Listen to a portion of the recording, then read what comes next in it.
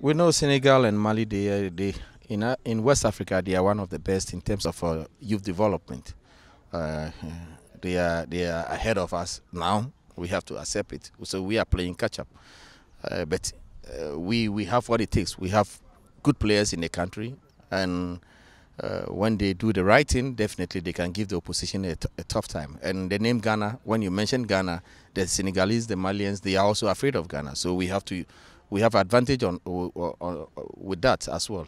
And we are not afraid of anybody. We have to go in there and play well. And if they manage to, if the boys listen to instruction and put what we've practiced into a game situation, definitely a good result will follow.